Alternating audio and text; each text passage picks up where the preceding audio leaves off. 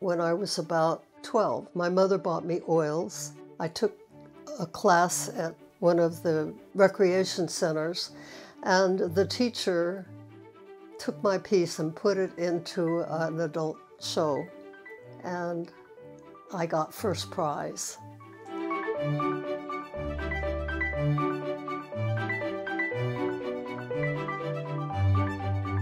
Almost all the jewelry that I wear is jewelry that I've made.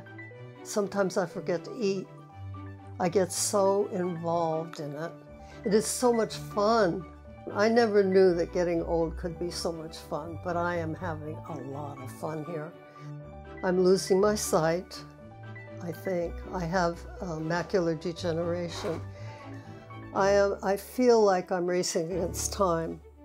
I'm doing a lot of work now and making a lot of discoveries. I think now that I'm freer, I'm free to experiment, and my paintings reflect that.